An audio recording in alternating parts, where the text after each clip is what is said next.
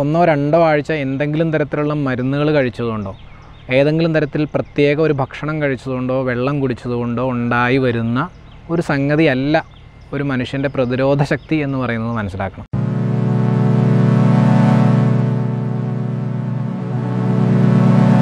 നമസ്കാരം, ഞാൻ doctor Johnson.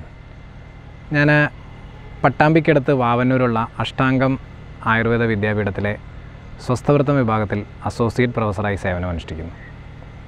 നമ്മൾ കഴിഞ്ഞ കുറച്ച് നാളുകളായിട്ട് നിരന്തരം കേട്ടുകൊണ്ടിരിക്കുന്നൊരു വാക്കാണ് പ്രതിരോധ ശക്തി എന്ന് പറയുന്നത്. ഒരു കാര്യം പറയാൻ ആഗ്രഹിക്കുന്നു.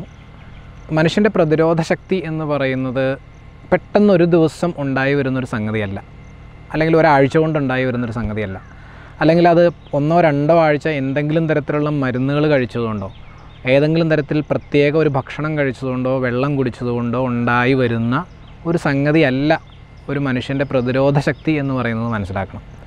നമ്മൾ കഴിഞ്ഞ കുറേ നാളുകളായിട്ട് ഈ ഭൂമിയിൽ എങ്ങനെയാണ് ജീവിച്ചുകൊണ്ടിരിക്കുന്നത് എന്ന് പറയുന്നതിൻ്റെ ഒരു ആകെ തുകയാണ് ശരിക്കും പ്രതിരോധ ശക്തി. ജന്മനാ കിട്ടുന്ന പ്രതിരോധ ശക്തി ഉണ്ട്, അതിനെ വിസ്മരിച്ചുകൊണ്ടല്ല പറയുന്നത്. പക്ഷേ അതെല്ലാവർക്കും ഒരു പരിധിവരെ ഉണ്ടാവുകയും ചെയ്യും. പക്ഷേ ജനിച്ചതിന് ശേഷം നമ്മുടെ ജീവിതത്തിലൂടെ നമ്മൾ നേടിയെടുക്കുന്ന പ്രതിരോധ ശക്തിയെപ്പറ്റിയാണ് ഞാൻ സംസാരിക്കുന്നത്. ആരോഗ്യകരമായിട്ടുള്ളൊരു ജീവിതശൈലി ഉണ്ടാവുക എന്ന് പറയുന്നതാണ് പ്രധാനം എന്ന് വരും. അപ്പോൾ ജീവിതശൈലിയെ പരിശോധിക്കുന്ന സമയത്ത് നമുക്ക് ഒരു മനുഷ്യൻ്റെ ഒരു ദിവസത്തെ ജീവിതത്തെ എടുത്താണ് നമുക്കത് പറയാൻ പറ്റുള്ളൂ. വർഷങ്ങളായി മനുഷ്യൻ ജീവിച്ചുകൊണ്ടിരിക്കുന്നു, പക്ഷേ ഒരൊറ്റ ദിവസത്തെ പ്രവൃത്തികൾ എടുത്തുകൊണ്ടാണ് നമുക്ക് ഈ പറയുന്ന പോലെ വിവരിക്കാൻ സാധിക്കുകയുള്ളൂ.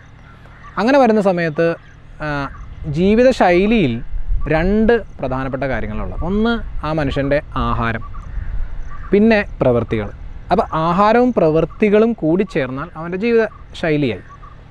അപ്പോൾ ആഹാരത്തിൽ എന്തൊക്കെയാണ് ശ്രദ്ധിക്കേണ്ടത്, മറ്റ് പ്രവൃത്തികളിൽ എന്തൊക്കെയാണ് ശ്രദ്ധിക്കേണ്ടത് എന്ന് നമുക്കൊന്ന് നോക്കാം. ആഹാരത്തിൽ ശ്രദ്ധിക്കേണ്ട ഏറ്റവും പ്രധാനപ്പെട്ട കാര്യം എന്ന് പറയുന്നത്, ഒരൊറ്റ വാചകത്തിൽ അതിനെ പറഞ്ഞാൽ തദ്ദേശീയമായ കാലാവസ്ഥയ്ക്ക് ചേരുന്ന കഴിച്ച് ശീലമുള്ള ഭക്ഷണത്തെ കഴിക്കുക എന്ന് പറയണം. അപ്പോൾ ഈ കഴിച്ച് ശീലമുള്ള എന്ന് പറയുമ്പോൾ അവിടെ ഒരു ചെറിയ സംശയം വരാം.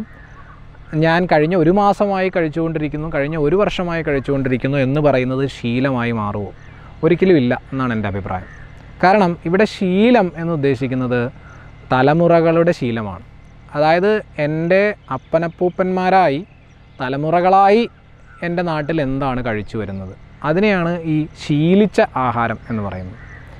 അപ്പോൾ ശീലമുള്ള ആഹാരമായിരിക്കണം. അപ്പോൾ നമ്മുടെ നാട്ടിൽ നമ്മൾ എന്താണോ കഴിച്ച് നമ്മുടെ പൂർവികരായി നമ്മുടെ ഇതിന് മുന്നത്തെ തലമുറ മുതൽ തന്നെ എന്താണോ നമ്മൾ കഴിച്ചു വന്നിരുന്നത് ആ ഭക്ഷണം കഴിക്കുക എന്ന് പറയുന്നതാണ്. രണ്ടാമത്തെ കാര്യം ഇവിടെ കിട്ടുന്നത് കഴിക്കുക എന്ന് പറയുന്നത്. നമ്മൾ ഓരോ ഭൂപ്രദേശത്തിലും ജീവിക്കുന്ന മനുഷ്യന് ആ പ്രദേശത്തുണ്ടാകുന്ന ആഹാരത്തെ ഉപയോഗിക്കുക എന്ന് പറയുന്നതാണ് ഒരു പ്രകൃതി നിയമം.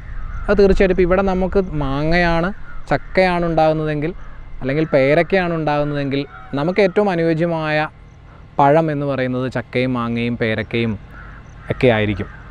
ആ കാര്യം നമ്മൾ ഒരിക്കലും മറക്കാൻ പാടില്ല. അപ്പോൾ ഇങ്ങനെ തദ്ദേശീയമായി കിട്ടുന്ന ശീലമുള്ള ആഹാരം വിശപ്പിനനുസരിച്ച് കഴിക്കുക എന്ന് പറയുന്നതാണ് അതിനകത്ത് ഉള്ള ഒരു ഏറ്റവും ജനറലായിട്ടുള്ള ഒരു ഉപദേശം. ഏതെങ്കിലും ഇപ്പോൾ ഇന്നത്തെ കാലത്ത് നമ്മൾ പുതിയ പല ആഹാരങ്ങളും കാണുന്നുണ്ട്. ഇതിനകത്ത് ഏതെങ്കിലും ഒരു ആഹാരം കഴിച്ച് രോഗപ്രതിരോധ ശക്തി വർദ്ധിപ്പിക്കാം എന്ന് ആരെങ്കിലും പറഞ്ഞു കേട്ടാൽ നമ്മളത് വിശ്വസിച്ച് അതിൻ്റെ പുറകെ പോകേണ്ട കാര്യമില്ല. നമ്മൾ കഞ്ഞിയും പയറും കഴിച്ചാണ് ശീലിച്ചതെങ്കിൽ അത് കഴിച്ചുകൊണ്ട് തന്നെ നമുക്ക് നമ്മുടെ ആരോഗ്യത്തെ നിലനിർത്താം.